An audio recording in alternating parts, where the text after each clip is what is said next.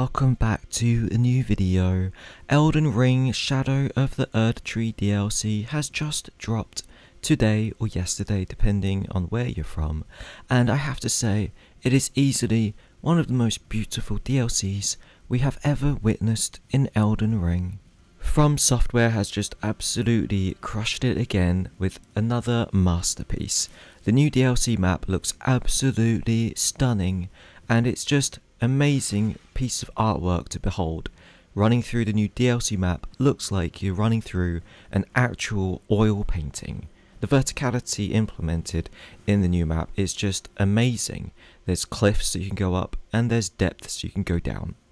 The beginning area when you enter the Shadow Realm looks absolutely amazing. Look at all these ghost gravestones littered across this meadow with this giant fire thing strolling around. The game design still looks great, and the new enemy designs are really cool. Oh my god. They've added so many new things to this DLC. New enemy types, new bosses, new weapons, new ashes of war, new challenges and things you have to overcome. It is basically like an entire new game wrapped up in the package of a DLC. So with so many new things to do in the DLC, so many new enemies, weapons, and just basically everything to now acquire, where should you get started in the new DLC? Well, that's what we're going to be diving into in today's video. So one of the new items in Shadow of the Erdtree are these Erdtree fragments. You can find them lying around, usually at the churches, and what these do is they can be exchanged, so they increase the amount of damage you do in the Shadow Realm. It doesn't work when you're outside of the Shadow Realm.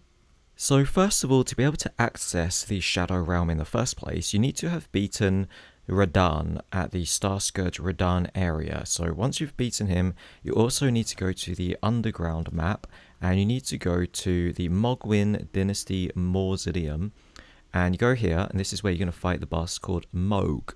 And this is the teleportation area where you get to access Shadow Realm. So you got this arm coming out, this big egg, and you have to activate it by going up to it and touching it, and you need to be able to defeat Mohg to be able to access this. Now once you've done that, you can now enter the Shadow Realm by pressing it and then entering into the Shadow Realm.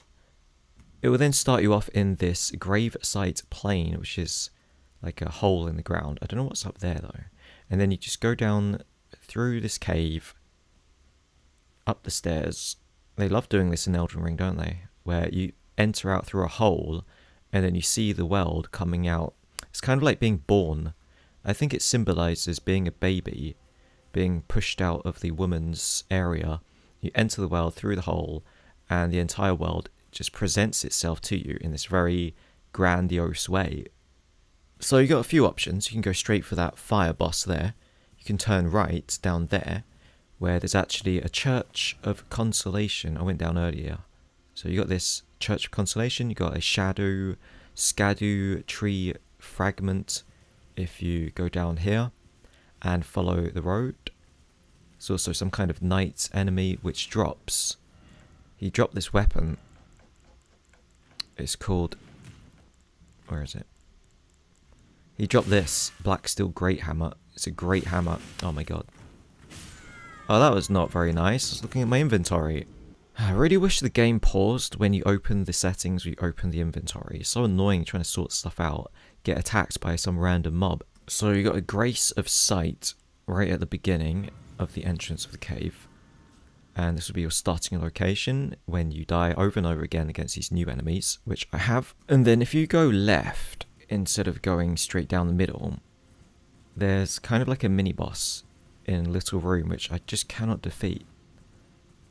So you turn left through this graveyard area, and there's a little room, a little building. There are these worm things as well. You can actually attack them. So you got this room here, and you go down it, and there's a ghost boss, Western Nameless Mausoleum. Now it is pretty tricky, and I don't really know how to beat it yet. So my current tactic is I spam a wave of gold at it, like this. He's pretty tough. So I just spam this against him to weaken him up. Soften him up. So he gets close. I switch. Oh crap. I switch my weapons to dual blade. And then I do some jump attacks. Oh my god, he just one-shot me with his bow attack. I cannot beat this damn fucking guy. So I'll leave him for a bit, and I explored a bit further up, and you got this massive castle kind of place. Don't know if you can actually go into it. I guess you can. It looks pretty cool. I wonder what's inside. So yeah, you can go inside. You start pushing open these massive doors. And I guess this is some kind of legacy dungeon. Yep, it's probably a dungeon where you're going to die 100 times. Oh my god, what is that? And I'm going to die. I missed that. It's a massive scorpion. I don't think it's a boss. It's just really big. Yeah, it's not a boss. I thought it was a boss. Why isn't my jump button working? Yeah, that was easy. Damn, Wave of Gold is really good against these little things. Watch. Just one-shots them. And then you got these revered spirit ash blessings. Can be found across the realm of shadow. Consume this ash at sites of grace to bolster your revered spirit ash blessing. Revered spirit ash blessing bolsters both summoned spirits and spectral steeds' abilities to deal and negate damage. So yeah, this is probably the main dungeon area. You got all these shadow enemies that they're just sitting around not doing anything. Praying. And you get all these smithing stones. So there's quite a lot of smithing stones all around, so I guess they want you to be able to upgrade all of the new weapons pretty easily. You got these big guys here. They're a bit scary. Oh my god, what was that?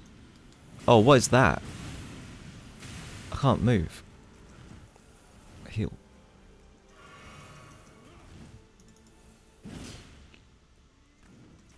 Oh my god, he does a lot of damage.